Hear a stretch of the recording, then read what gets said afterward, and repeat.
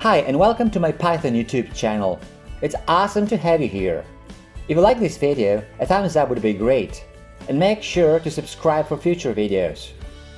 I also have a blog at prospercoder.com with lots of cool stuff, so feel free to check it out.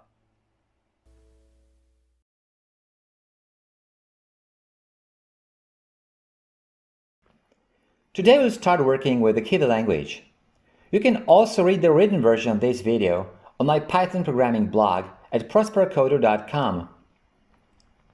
But before we rewrite our app using the Kivy language, let's have a look at what we have. In the previous part, we left off with the basic Kivy app written entirely in Python. Here's the code again. Import Kivy, from kivy.app, import app, then you have to import label,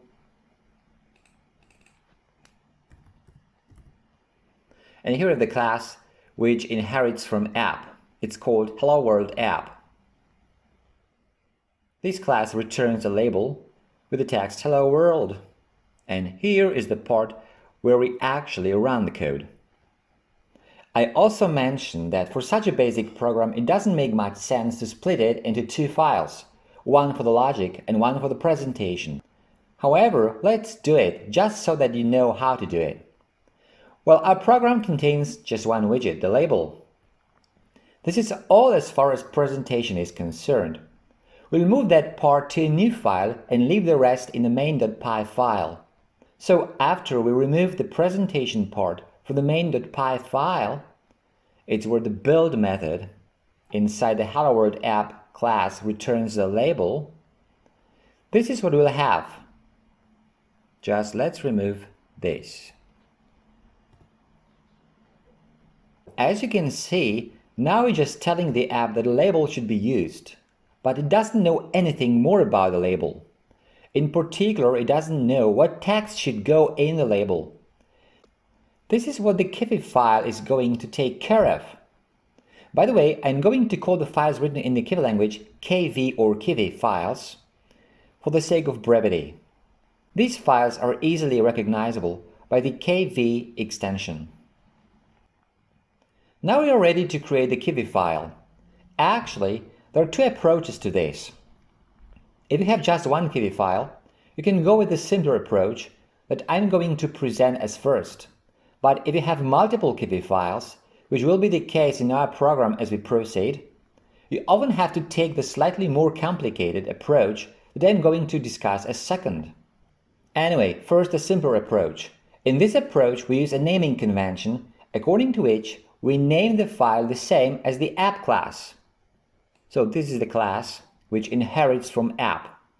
But without the app part, this is the app part of the name, which, as I mentioned in the previous part, was quite important, and all in lowercase. So let's create a new file and name it accordingly. So all lowercase, Hello World, without this app part, and the extension is KV.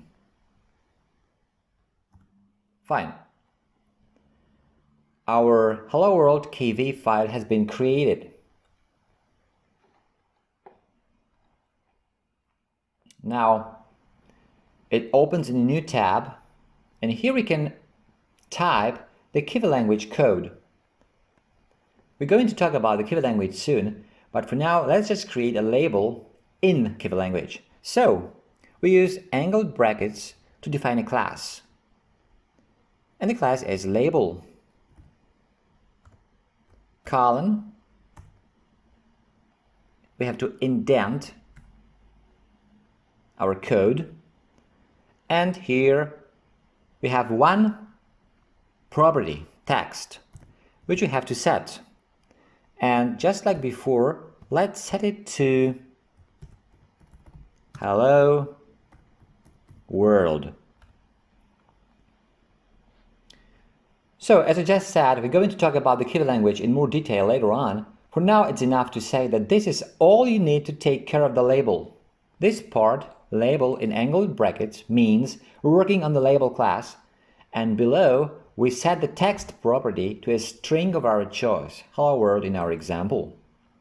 Now let's save this file, Ctrl S, and go back to our main.py file. And now we can run the program, for example by hitting this button over here. And you can see the same app window as before with our label in it. And now let's have a look at the second approach. This is the one without a naming convention. First of all, let's get rid of the Kivy file we just created by right-clicking it and selecting Delete. Hello world, right-click, delete, confirm. So, our Kivy file doesn't exist anymore.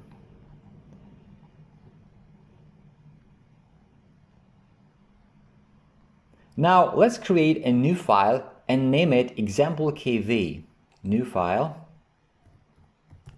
example.kv.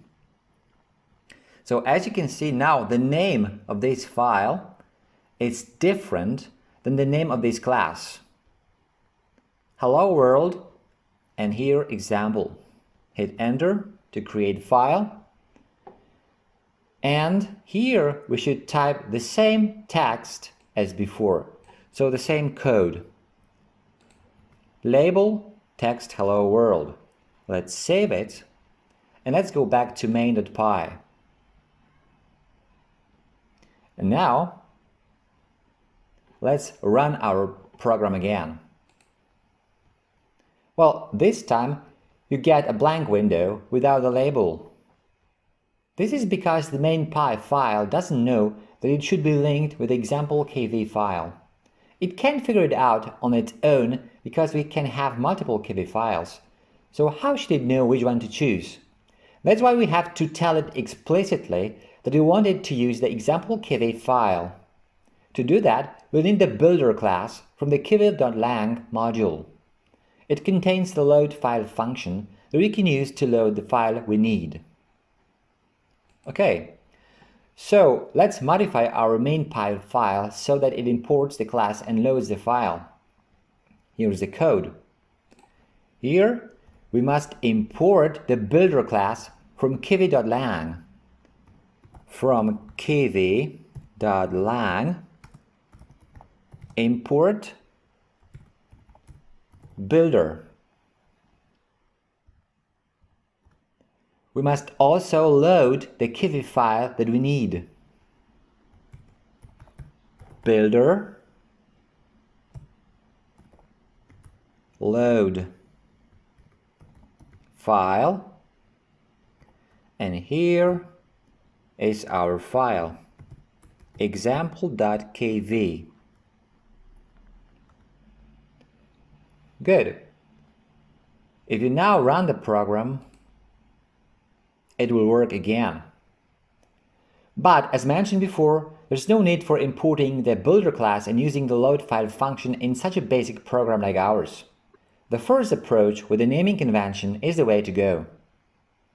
Now you can delete the example.kv file because we're not going to need it anymore. And let's recreate the hello world Kivy file. So we're going to use the naming convention. Hello world KV. Let's type our code back here. Label text hello world, save, and let's make all the necessary changes here in our main.py. So we don't need this and this. This is how our file, Python file, should look like now. We can also add the name of the file for clarity because we're going to have more files soon. Here at the top, file name main.py. Here we have the file. Here the class returns label, without specifying the label in more detail, which is the task of this Kivy file. And here also we can add this line with the name of the file.